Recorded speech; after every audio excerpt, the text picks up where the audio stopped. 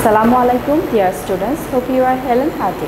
Welcome to NIEVS Homeschool. This is Fatema Sabrin Shikha, Assistant Teacher of English, National Ideal English Version School Morning Team. Today I am going to take English first paper class for the students of class 8 on the topic Paragraph and Dialogue. I am repeating, today our topic is Paragraph and Dialogue. Students, this is lecture number 16 and homework number 11. I'm repeating, our today's lecture is 16 and homework number is 11. Students, please take your notebook and writing elements. I'm going to discuss about these topics. So let's start.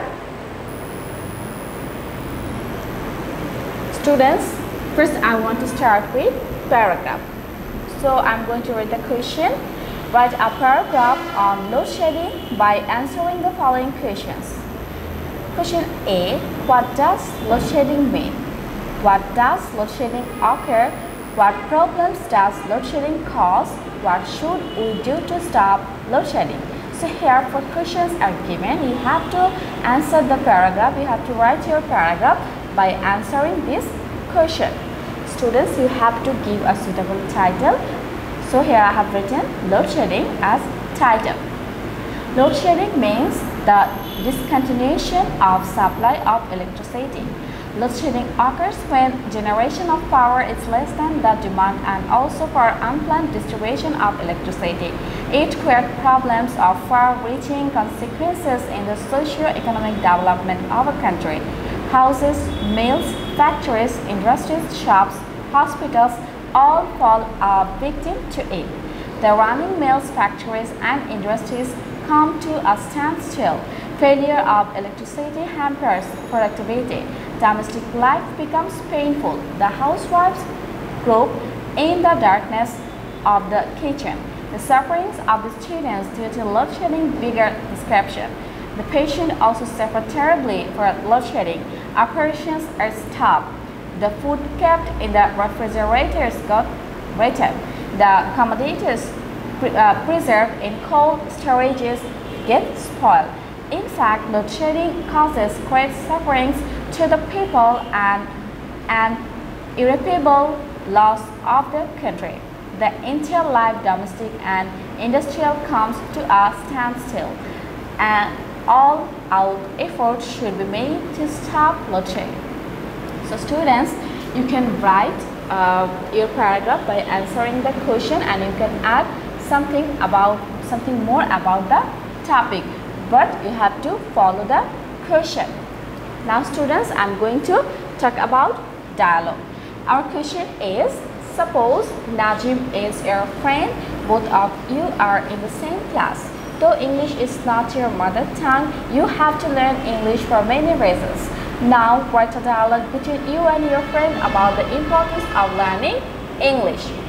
So your friend, whose name is Najim, and both of you will make a dialogue on the topic of importance of learning English. A dialogue between myself and my friend about importance of learning English. The conversation starts with Najim. Najim asks, "Hello Kamal, what are you doing?" Myself, I'm reading an article about the importance of learning English.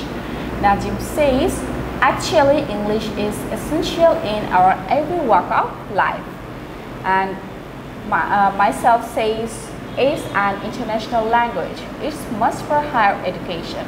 Najim says, yes, all books of higher education are written in English and it helps a man to get a good job and to earn more money.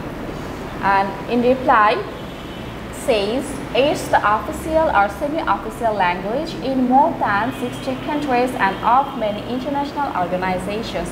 So to maintain daily official correspondence, English is a must. Najim says, right you are. In fact, the importance of English can't be described in words. And in reply, myself, so we must have to learn English. And Najim says, yes, for our own benefit, we must have to learn English.